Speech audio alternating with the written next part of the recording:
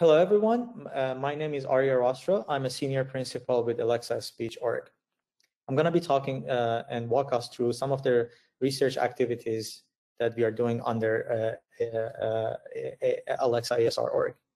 So like Shiv already covered, when a user talks with a device, we try to detect a wake word on device, and then we started streaming the audio to cloud. And in cloud, we do a bunch of classification tasks using the audio. Namely, we try to do a speech recognition. We have to also infer when the user is finishing the query. Besides that, we do a speaker recognition, whisper classification, and language identification that are all form of using the audio that is streamed to cloud. For ASR specifically, it is paramount for us to build a system that is robust to different acoustic scenarios and acoustic contexts, different devices, and it's also capable of covering different dialects and accents. To achieve this, we latch onto a large data schema, both in form of supervised data and also unsupervised and semi-supervised training. Namely, we use a pool of labeled data across different locales of variants of English, for example, EN US, EN GB, EN IN, and EN Australian. We use the same pooling of the data when dealing with our unlabeled and unsupervised data. We mix of about more than 1 million hours of unsupervised data into our supervised pool of supervised data, and we pre-train the models using this pool data, and then fine-tune the models to be locale specific. We also have to be, besides cross-lingual transfer learning, we have to also be cognizant about robustness to different noise and room responses. Our story there is to use data augmentation techniques to use noise and reverberation simulation to augment our data. So conventionally, ASR systems comprise of acoustic model and a language model. So in the previous slides, we covered what is our recipe, what is our research in building an acoustic model which is robust to different dialogues and different acoustic scenarios. We also at the same time have to be able to build a system that has a very strong and robust language model, one that is capable of understanding users' queries in different contexts and scenarios. Basically, the solution to this problem for us is we essentially latch onto a neural language model technology using larger scale neural language models that are utilized in a two-pass rescoring system. Namely, we process audio using a first pass large n-gram language models. Then the output of the first pass is rescored in the form of lattice or n-best using a stronger neural language model. Besides, we make sure that the rescoring neural language models are again trained on a huge amount of semi-supervised and unsupervised data. Basically, we use roughly about 1 billion semi-supervised data from our production machine transcript data to pre-train our neural language models, and then we further fine-tune those on the labeled data, and that's how we build a strong neural language model. But we also want to make sure that our language models are domain aware. So if you look at a typical usage for Alexa and voice assistants, different users have different type of usage. Users can be tracking devices to carry like shopping-like queries, asking about like navigation queries, or playing music, or many more domains. So it's very challenging to build a language model which has a coverage over all these domains, yet very accurate in representing all single domains.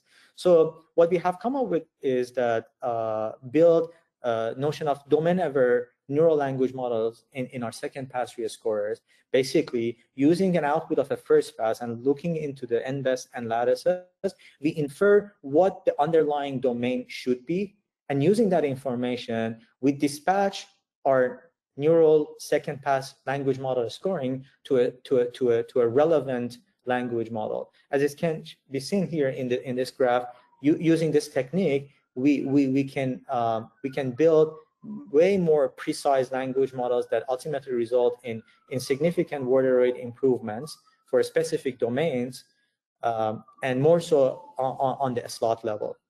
The other aspect of context is to ingest context in the form of multi-turn interactions. So conventionally, multi-turn interactions are processed as a standalone interactions. But intuitively, one can argue that there is a huge amount of information and persistency in context when a customer starts a multi-turn interaction with their voice assistance devices. So for example, here, an example query is, Alexa, call Jeff. And you probably, a customer has both Jeff Bezos and Jeff Wilke in their contact list. So Alexa will start a multi-turn interaction in the form of elicitation to understand user means Jeff Bezos or Jeff Wilke. So the TTS response will be, do you want to call Jeff Bezos or Jeff Wilke? And now at this point, it's apparent that we already know that we are just giving the customer two options. So it is a really good idea to bias the language model for processing the next coming query from the user to make sure that we are very robust in recognizing, Jeff Bezos and Jeff Wilke, because we already have that information.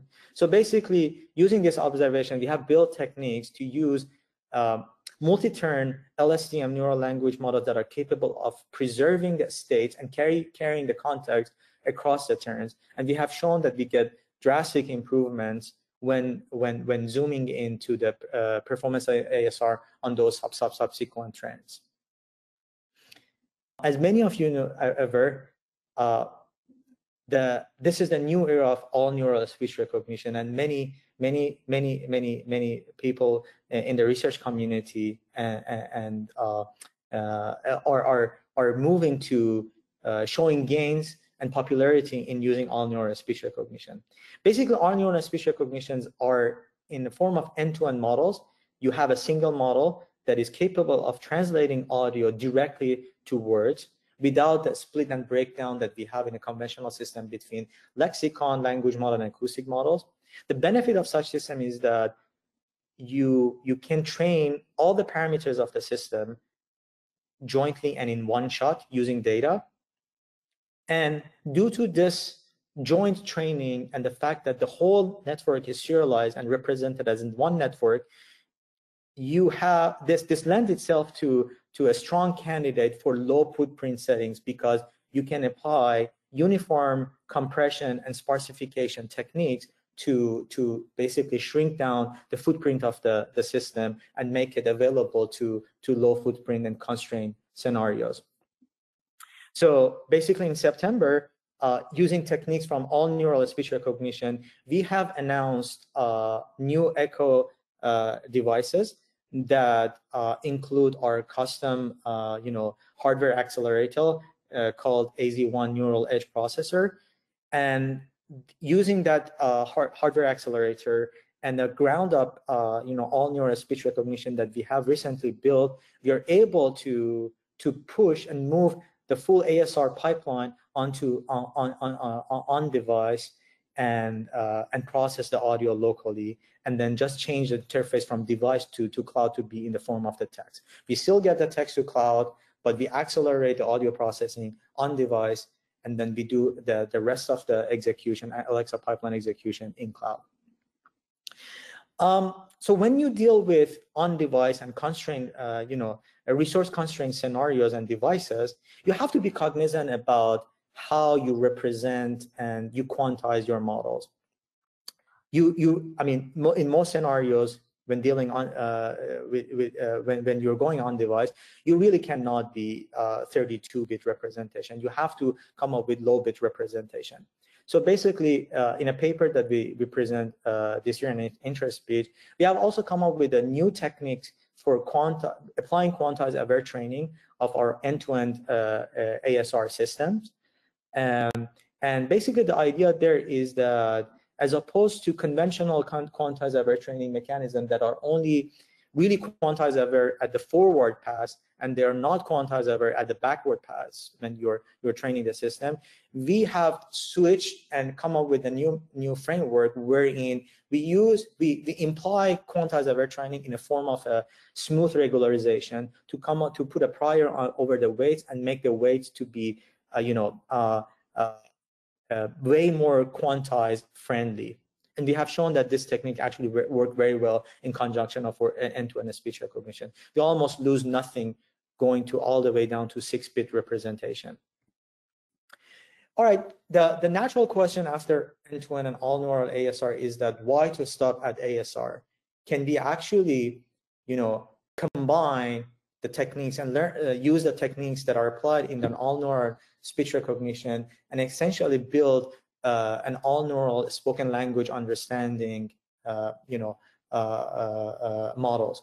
Conventionally, when building in a spoken language understanding, the system comprises of two separate and disjoint components. In the first step, you try to translate audio using ASR into words, to sequence of words, and then comes in downstream and the next step, which grabs a sequence of words from the output of ASR and tries to apply natural language understanding techniques to understand the intent domain and the slots that are encoded in the spoken query.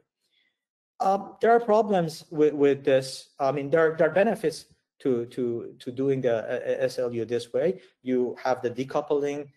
Different teams can work on optimizing different portions of the system.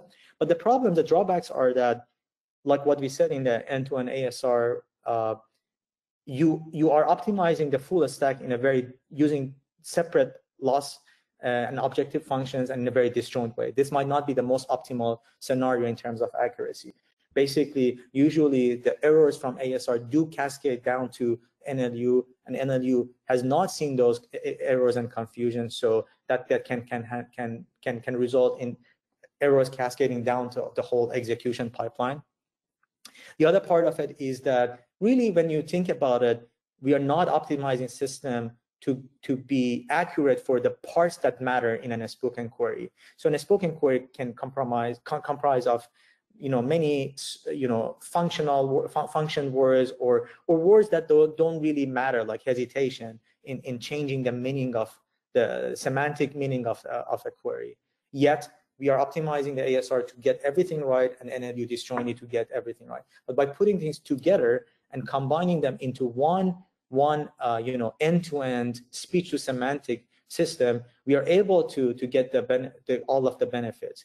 Namely, we are able, through overhauling the interface between ASR and NLU to become all neural, to be able to, number one, to apply a joint optimization for an overall goal of building a highly optimized SLU system. Number two, because of that, because ASR, now the system is jointly trained, NLU is capable to handle and is learned and trained to handle the ambiguity and ASR errors that are cascaded to NLU. Number three is that by having access to NLU output and loss when building the system, we are able to also backpropagate the error signal from the semantic level to the ASR, meaning we are able to improve the ASR at the parts that matters. We actually show in the paper that we present in the speech that this results both improvements in the overall SLU performance, but also on the intrinsic, in performance of ASR, meaning word error rate.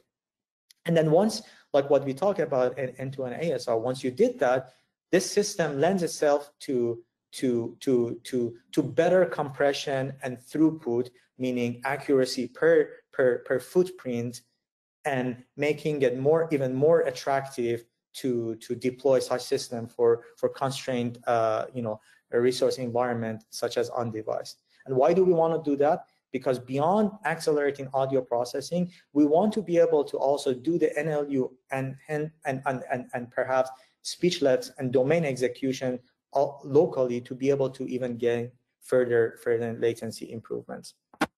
So these are some of the research topics that we are dealing with in the Alexa ASR org, and some of the techniques that we are presenting at Interspeech. So with that, I'm going to conclude and hand mic to my colleague Andrew. Thank you.